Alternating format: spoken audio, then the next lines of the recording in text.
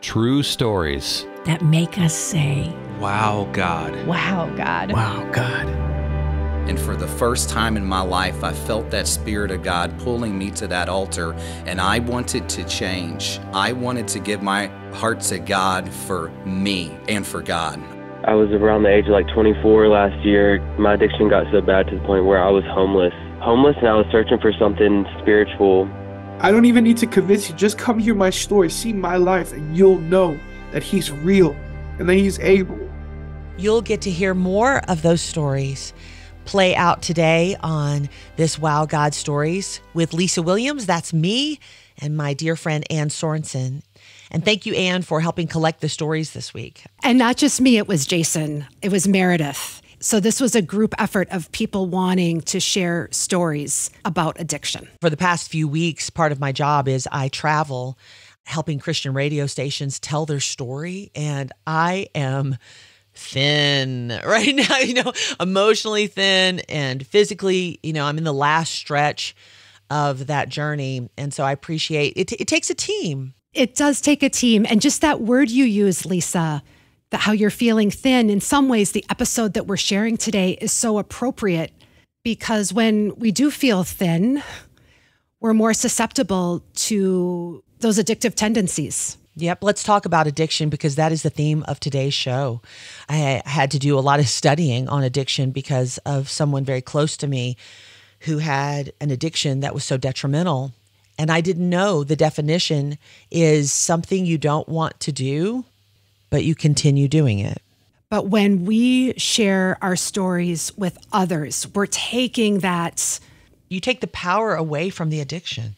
Yeah, you take the power away. That's so truly. So you take the power away from it and you give light to it, and then God can move. So our hope for you today is that you will find strength for your journey through these 3 Wow God stories that you're about to hear. The first from Michael Savage, who eloquently tells you the story of being trapped and then being set free. And then we move to a second story. It's a really brief story or snapshots from a listener whose name is Dalen. And then Jeremy Rosado, who makes amazing music. You might recognize his name because he was on The Voice. He was on American Idol. You'll be able to hear his larger story on Meredith Foster's podcast, The Unfolding. But for today, you'll hear a portion of his story as he and his family dealt with addiction. Thank you for being with us today as we listen to these 3 men tell their Wow God stories.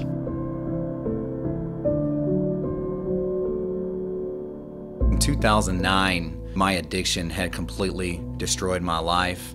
I had already been through multiple programs, AA and NA, and all those programs are great, but they always left me just wanting more. I was always white-knuckling it. At the end of the day, I had been through several halfway houses and treatment centers in the St. Louis area, but the addiction, it just continued to grow. And at the climax of it, a heroin addiction had completely just robbed me of my identity, any dignity I had in my life. I was stealing from my mom, my sisters. I was robbing everybody just to supply my habit, and I just hated myself for that. I felt ashamed over that, but the addiction had just consumed my life, and I found myself having burnt like every bridge in my life, homeless, living on the streets in St. Louis, Missouri. I was that guy that you'd see on the side of a highway exit holding a sign asking people for money. That is what a lifetime of addiction did to my life. I was living in an abandoned house, and I had cried out to God, and I said, God, if you're real, make a way out of this for me. And I can't say that God spoke in a large audible voice. I didn't see a burning bush, but I will tell you, there in the middle of an abandoned house, in the middle of a crack house in a city on the south side of St. Louis, when I cried out to God with a humble and a broken and a contrite spirit, His Spirit showed up. And for the first time in my life, I felt the spirit of peace. From that moment on, when I called on the name of Jesus and His Spirit showed up, I knew that He was real. And so from that moment on, it was a few weeks later, my father found me on the streets of St. Louis, and he said that my old cell phone had been ringing, and he had it. I couldn't even pay the bill anymore. And he said a guy named Jeffrey, who had been through a program in Champaign-Urbana, Illinois called Lifeline Connect. He was in that program, and he had been in another program with me prior to this. And he got a hold of my father, and he said that I'm praying for Michael, and we want him to come to our program. So I got on the phone, and my dad pleaded with me. I had just gotten out of prison for stealing and forgery and for drugs and all these things, and that was an identity that I carried for many years. 173474. That was my inmate number in prison. And those beliefs I had about myself was I was no good. Nobody wanted me anymore. I had messed up. I had gone way too far, and there was no hope for me anymore. And I was at the bottom of the line, and I didn't think I could make it out. But my dad talked me into it, and I picked up the phone, and I called Lifeline Connect, and they accepted me into the program. And I remember one of the pastors speaking and preaching one day, and he was preaching on humility, humbling yourself before the Lord and having a broken and contrite spirit, preaching out of James, and it said to humble yourself in the sight of the Lord, and he will lift you up. And for the first time in my life, I felt that Spirit of God pulling me to that altar, and I wanted to change. I wanted to give my heart to God for me and for God. I didn't want to do it for the judge or for my mom or for my dad or for the girlfriend, but for the first time in my life, I really wanted real change. And I felt the Spirit of God call me to that altar, and I went down to that altar and gave my life to the Lord. And from that moment on, he filled me with his Spirit. He began to break the chains of the addiction in my life. And I still had a lot of work to do, but I knew I had the hope in my heart. And I was in that program for a year. And I remember one instance in particular where I just had a moment with God that had forever changed me. I was in a counseling session, and the counselor, Randy Brown, asked me to close my eyes, and we began to pray. And we were talking about my belief systems and how I didn't think I was any good and how I was carrying this identity as a criminal. And he asked me to close my eyes, and we began to pray. And he said, describe your situation. And I began to describe myself sitting in the courtroom. I was in my brown fatigues. I was in the county jail, and they were getting ready to sentence me. And the judge walked in the room, and everybody stood, and they began to read all my charges. And they began to read off all these things that I had messed up, all these things that I had done. And they were all true, and I was guilty. And he said, okay, I'm getting ready to pray again. And he said, Jesus is getting ready to walk in the room. And he had me close my eyes, and he began to pray. And in my mind's eye, in the Spirit, Jesus walked into that courtroom. And even though they just sentenced me, Jesus put his hand on my shoulder, and he began to speak to me. And I began to describe these things, and Jesus told me that I am not my failures and that I am not guilty. And that day, Jesus, he broke some chains in me. He began to change an identity in me that I carried for so many years, that identity that I'm not worthy, that I'm unwanted, that I'm a criminal. That day, the love of God began to break the chains of that identity in my life, and he set me free. And I walked out of that room knowing that the Spirit of God had liberated me and it had set me free. And God began to do many miracles in my life, and I had completed that program. I moved back to St. Louis, and I was clean for 5 years. And things were going amazing. He called me to the ministry. I began to speak to youth groups and at churches, and I was studying the scriptures and going through classes and courses. He had a plan for my life, and I met my wife, and we got married, and things were going amazing for 5 years. We were on our way to church one night, New Year's Eve, and we got hit by a car. And I wound up in a hospital that night, and it jacked my back up, and I started to see the doctors, and I had always told them, look, I'm a recovering opiate addict, don't give me any narcotics. And they prescribed me something called tramadol, which is technically not a narcotic on paper, but it had sent me into a terrible relapse. It actually does hit the opiate receptors in the brain, even though chemically it's not a narcotic. I was secretly addicted to these pills, and I felt like the spirit of evil was like, check mark, I got you. Here I was, a preacher, a guy that was sharing the gospel, and I'm secretly addicted to these pills on the side. And just all that shame and all that guilt, it just destroyed me from the inside out. And the biggest mistake I made was not telling anybody.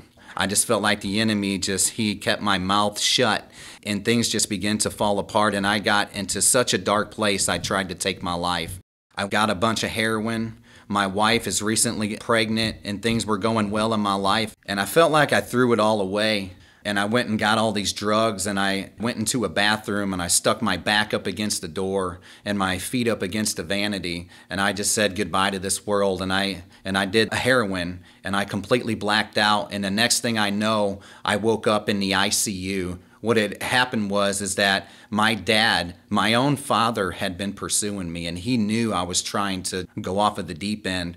And my dad knew that I had gotten some drugs, and he got a key to my apartment, and he got in that apartment, and he fought his way into that bathroom, and he pulled me out of that bathroom, and he said I was as blue as can be. I had a needle in my arm, and I was almost gone. There was no heartbeat left, and he called the ambulance, and he started to pray, and he did CPR, and he's pleading with God to save his son. And the paramedics arrived, and they gave me several doses of what's called Narcan to bring you out of an overdose of heroin. And on the third dose, they found a faint heartbeat.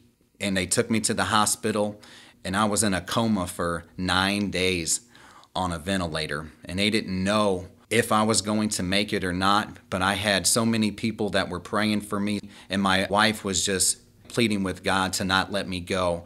And all I can say is that God, He still had a plan for my life. There was still a heartbeat, and there was still some work that He had for me to do.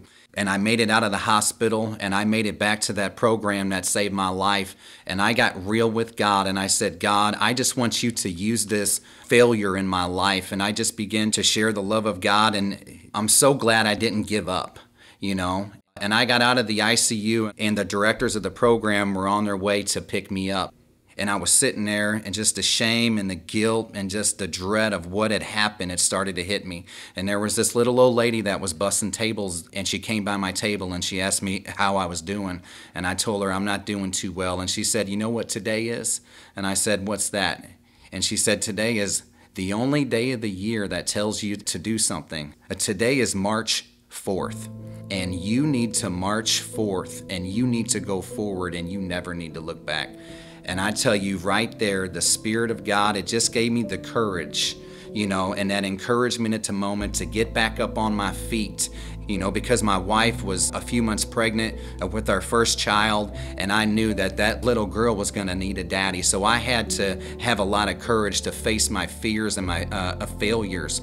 And it was the love of God that took me by the hand and just walked me right back into recovery. And all the people, you know, my pastors and the leaders in my life, they all came beside me and just began to love me and speak life over me. And that's what the body of Christ does. The church is a hospital for the broken. And they just began to put me back together piece by piece. And now today, I'm a homeowner. I have a great job. I have a great family. I have 3 children now. God has just continued to do miracles in my life. He's completely restored me in the ministry. I'm still preaching the gospel. I'm still sharing my story. And I just want to encourage somebody out there that's listening to this. It doesn't matter if you feel like you're living in a graveyard, living amongst the tombs, so to speak. When Jesus shows up on the scene and you open your heart to Him, run to Him, then complete a restoration and forgiveness is possible. And I just want to encourage somebody out there, you still have a heartbeat. God still has a purpose for your life. Hi, my name is Dalen. Ever since I was young, I've had addiction problems. It was addiction with all types of things, and it just continued to get worse as I came into my early 20s, and then I was around the age of like 24 last year. My addiction got so bad to the point where I was homeless. I didn't have anything. I was homeless, and I was searching for something spiritual, and I'd asked God to save me, and I didn't realize in that moment that that's what He was doing. And now I have almost been sober for a year, and the Lord pulled me out of all of that. I have a purpose to live for now. I just have joy and peace and happiness that surpasses all understanding. And my mom suffers from a mental illness that's really tough on her, and we just fill our space with the Lord. The Lord has just done so many great things, and I'm so forever grateful.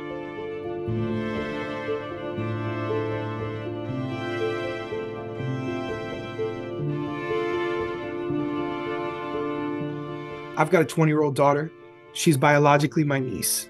I have had the great pleasure and honor and the greatest gift of my life above all of this to become her dad. Just a little bit after American Idol, I became her dad. So it's been about a decade.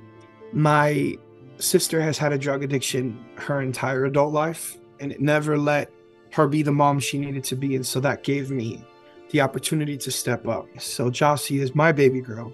When my sister actually lost custody of Jocelyn, Jocelyn was 2 years old. My parents had just divorced, and it was just me and my mom. And I started to learn how to become a dad when I was 13 to Jocelyn. I remember one night her just crying, and she was just trying to figure out why she couldn't be with her mom. And I remember holding her and rocking her to sleep when I was 13. And I remember looking up at the ceiling because in my mind, God's like right up there. I remember vividly telling him, God, if you provide and make a way, I'll spend the rest of my life making sure she never feels like this again. That she feels loved and protected and provided for. I'll do it. And God's been faithful. After American Idol came to Nashville, watching my mom struggle to raise Jossie alone, I remember that conversation I had with God when I was 13. I know this sounds crazy. This has been my life. And I don't know, something just told me to step in. And so I did. And I traded. I didn't get the record deal. We put out a record independently, and I just went home. And I got a job on a church staff because I wanted to do this, and legally did the paperwork to become her dad, and so that I could take her to a doctor's appointment or register, apply for school and all the things. I mean, I'm 31 now. I'm like 21, 22. Like, my mom helped, and God provided. God kept his promise to that 13-year-old, when I was 13, I had that conversation with him. And so I put away the music, and I gave up the dream. I didn't think it was ever going to happen. And I was okay with being able to do church stuff. I was at a mega church, to be completely honest. So it was like full production, like crazy, like level. And it was really fun, and it was ministry. And I got to tell these people about Jesus and encourage them. And I love the local church. I really do. I love being a worship leader. But I always had this thing in me that told me that it was more than these four walls, but it just wasn't happening. And so about 2.5 years ago from now, The Voice reached out through email about casting. I was like, there's no way. They know who I was, and they know I did Idol so many years ago. Back then, you couldn't do both shows. So I was like, there's no way they're going to put me on The Voice after I did American Idol. And they did. And I started the process. And I remember talking to the Lord and being like, God, are you about to give me another chance? Is this about to happen? Jocelyn at this point is graduating high school. Like, I'm not raising a 10, 11-year-old kid anymore, And so he's so real, and he's so perfect, man. And he made a way, and I did The Voice. Team Kelly Clarkson. Thank you, Jesus, for Kelly Clarkson. So here I am on the show, and I told the Lord, I was like, man, God, if you allow me to make it far enough, I want to worship you on the show. I want to lead 10 million people in worship. I want to tell them who you are. I remember going to the production staff and everything. I kept making in America, kept voting, and I was like, what's going on? Like, this is weird, man. But they wouldn't give me a worship song, and I'd given them a list of songs. I'm like, guys, any of them. I don't care which one. And then finally I went to Kelly Clarkson, and she went to them and was like, he's going to be a Christian artist when he gets off of this. You need to let that part of the industry know that he's here. And this is the truest version of him. He's going to sing a worship song. Like, pick which one, but it's going to be one of these. So shout out to her. It gives me chills to this day. And so amazing. And so I got to sing Reckless Love the next week. And I got to lead millions of people. And I remember the hundreds and hundreds of messages that began to come in on my social media of people that were just fans of me from the show. That were like, you know what, I've never heard a Christian song before. I don't really know who Jesus is. Like, thank you for introducing me to him tonight. Something happened when you sang tonight. And I'm like, man, if this is the reason, like, I came here, and if this is what it was for, like, this is worth everything. I made the top 9. And then I got eliminated. She told me, you can find it on YouTube. And she was like, Jeremy, gospel music, Christian music, I have no doubt it's going to wrap their arms around that God-given talent that you have. And you're going to do incredible things. And then when we cut and we weren't live on TV anymore, she said, we got this. Here's my number. I'm going to give you everything that I have, every bit of access that I have. When you go into these record labels, you tell them that you've got me on your side. I will advocate for you. I'll promote for you. Whatever you want to do, I will be there to help you. And she has stood so true to her promises. I mean, I did her talk show. I performed in January. We interviewed, and she's been so involved. I don't know what I did, I just know that this was all the Lord's plan. Like, none of this makes sense to me, but it's God, and it's been God, and it's always going to be God. And I'm soaking in every second of it, because all of that I've been through makes this feel so much more worth it, you know?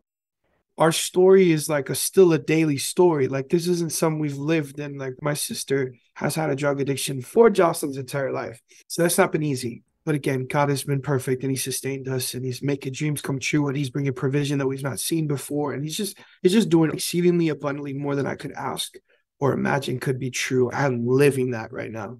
My sister is still one of my favorite people in the entire world. The addiction that she's had doesn't stop me from loving the human that she is. You talk about my supporters, you talk about somebody who's believed in me since I was a little boy, it's that girl. I have a song called Come and See. The song's about my sister, Amy. I signed my record deal.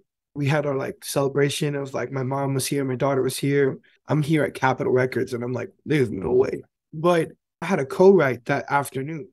One of the songs that we wrote right after this celebration here at Capitol was Come and See. And we wrote it because as soon as I left here, my sister called me. You talk about high highs and low lows at the same time and the reality of life. She had just checked herself out of a rehab again. We've been through the ups and downs, and she was calling me. She was frantic on the phone. She was crying, and she kept telling me, Jeremy, I just need you to give me a reason why I should do this. I'm about to go into another rehab. I'm standing outside the building. Honestly, it's like a terrible movie. She called me, and she just keeps telling me, is Jocelyn even going to love me? Is she ever going to give me a chance again? Like, why am I doing this? She's like, I need you to tell me a reason. And I don't know if you've ever had to deal with an addict, anybody watching or listening, but that mindset is different, and they kind of just throw things at the wall, and it's very quick. And I just kept trying to calm her down and telling her, Amy, the fact that you're even talking to me after you have overdosed 3-4 times in my lifetime, and you're breathing, there has to be purpose on your life. Something is still yet to be accomplished. It's not over yet. I was like, I got to go. I'm going into the studio. And co-writers being like, what do you want to write about? Well, I had already written so many songs for my sister Amy about the journey, but I had not written her a song yet in faith for the future version of her, for the day she would finally be free. A song that she could declare and tell the world about. Come and see what God has done. Come and see what I've become. If you need proof that he's God and he can do anything, I don't even need to convince you. Just come hear my story, see my life, and you'll know that he's real and that he's able. And I remember writing this song, remembering the phone call I just had. Part of me believed that God is going to finally happen. The other part of me is struggling to believe in my flesh that we'd ever get there. We wrote this song 12, 13 months ago. What I didn't know was that God was turning it around. I couldn't see the big picture yet. My sister has been free and clean and sober and on fire for Jesus for 10 months now. She loves Jesus, and she's telling everybody that she sees. This is my song. Come and see what God's done. The song that I wrote in faith, believing that one day could happen. She's at the front row of my show the other day, and I popped my in-ear out so I could hear the crowd. And I hear her in the front row singing, and she can't sing. It's really bad. But she's singing her song, Come and See What God's Done. If you need proof that he can do anything. And it's Amy's song. It is. But it's anybody's song that has ever walked through anything impossible that God made possible. Anybody who's experienced healing, restoration, deliverance, freedom, big or small, this is your song to say, come and see what God's done. This is where we stand on the rooftop and we shout, he's God and he's real. And if you need proof, I don't even have to convince you. Just come see my life. Come hear my story, and you'll know that he's God. But how perfect God is, that he would give me a dream. He would restore all of it. He would let my daughter be okay. And that he would heal my sister. And that he would finally free her. And that I would be able to stand and give her a kiss and give her a hug and tell her how proud I am. And thank her for not giving up.